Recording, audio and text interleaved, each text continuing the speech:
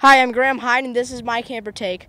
I think soccer team Liverpool will challenge Man City in the Premier League this season because they signed an incredible midfielder who won the World Cup, Alexis McAllister, to help their otherwise old and decrepit failing midfield. And the utilization of their right back, Trent Alexander-Arnold, shifting him into a center midfield position, has reinvigorated him, causing 2 goals and many assists in the 5 games which he has done that.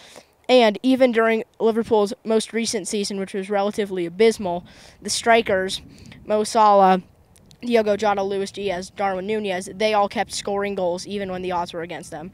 I'm Graham Hine. That was my camper take.